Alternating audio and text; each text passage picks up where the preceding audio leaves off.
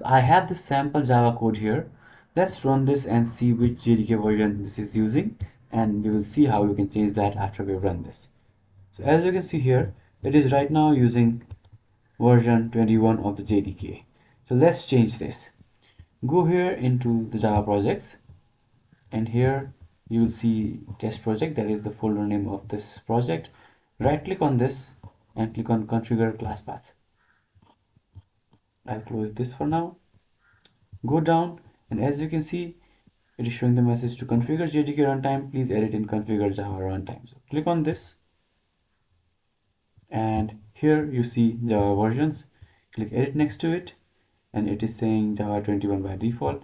Now you can choose Java 20 here, and if you're only seeing version 1 installed and you don't see any other version installed, that means that other versions of JDK are not installed. Check the link in the description and you will see how you can install multiple versions of JDK. Now I'll click on 20,